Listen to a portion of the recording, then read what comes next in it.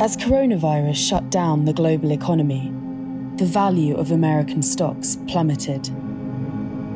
In the weeks that followed, COVID-19 killed tens of thousands of Americans. Racial unrest tore through the country, and a record 23 million were out of work.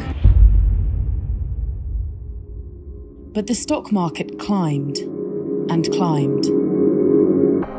By June 8th, it had gained 38% since its low point in mid-March. This idea that the stock market and the economy should move in tandem suggests that we're all in this together. And this divergence lays bare that that is not the case. So why is the value of American stock so seemingly cut off from current events? And what does this tell us about the wider economy?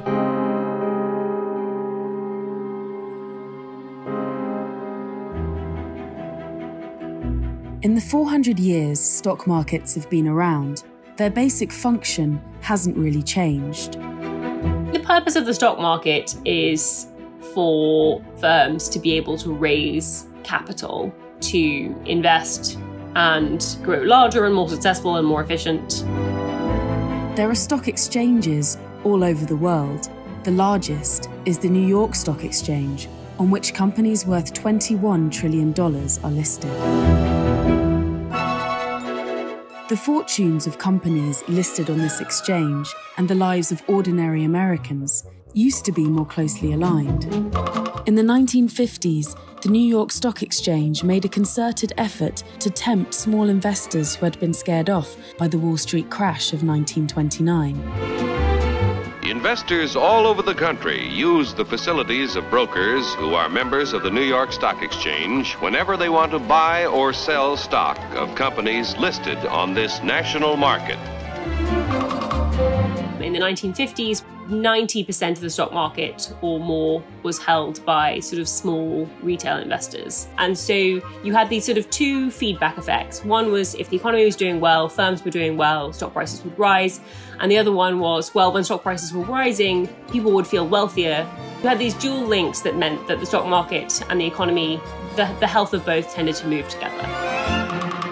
In 2020, things look very different. And American stock markets and the economy seem poles apart. To understand why, look at the indices that track the value of companies whose stock is being traded.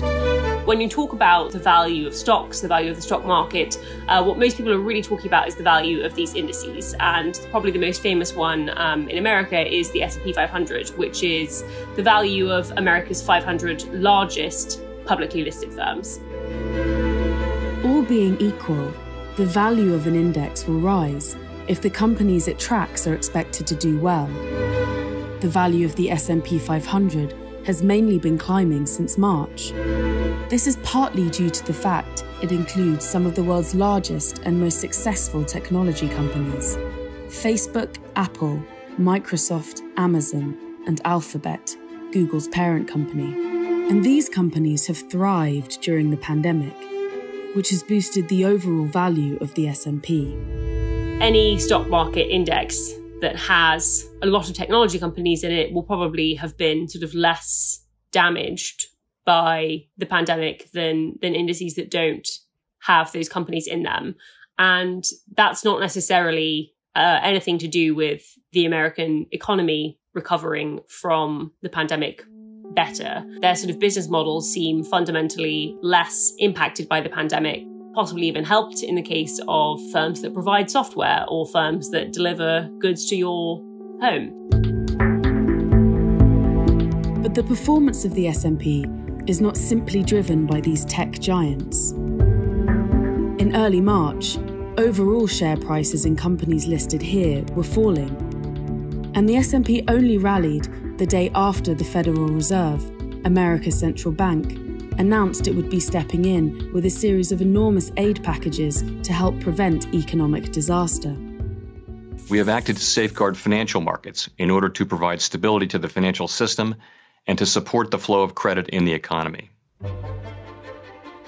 The Fed created new money to buy corporate bonds and lend to companies, allowing businesses to borrow cash on an almost unprecedented scale.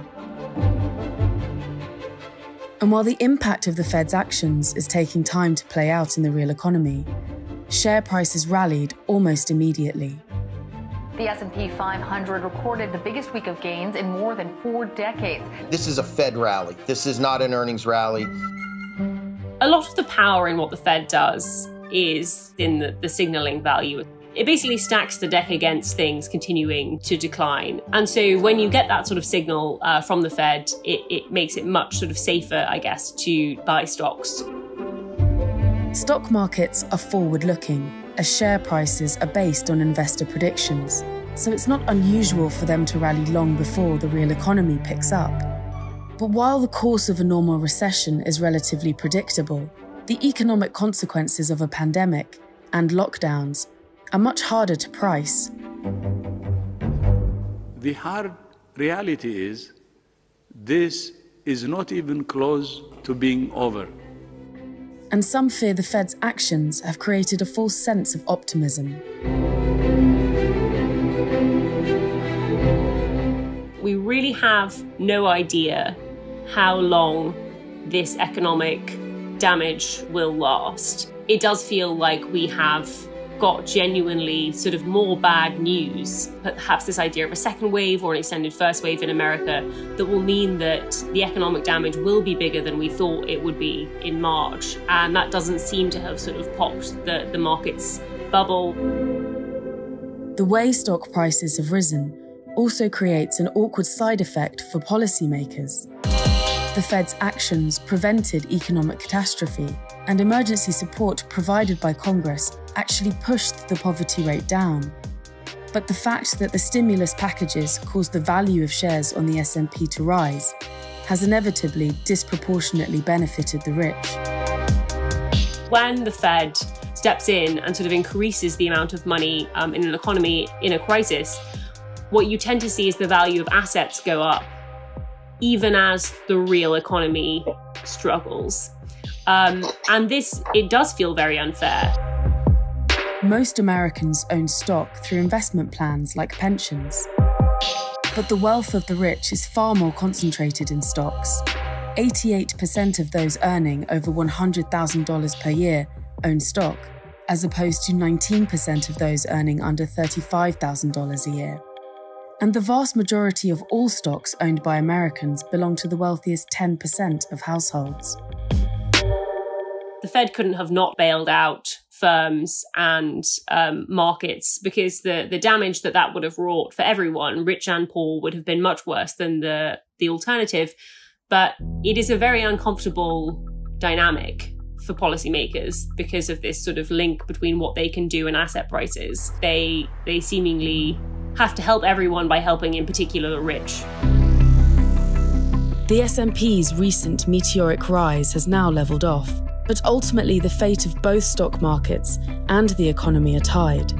And as America begins to reckon with the long-term impact of the pandemic, the health of both will depend on how and when the federal stimulus is eventually reduced, and how quickly a vaccine becomes available. I'm Alice Fulwood. I'm the Economist's Wall Street correspondent. If you want to read more about COVID-19 and how it's affecting the economy, then please click the link opposite.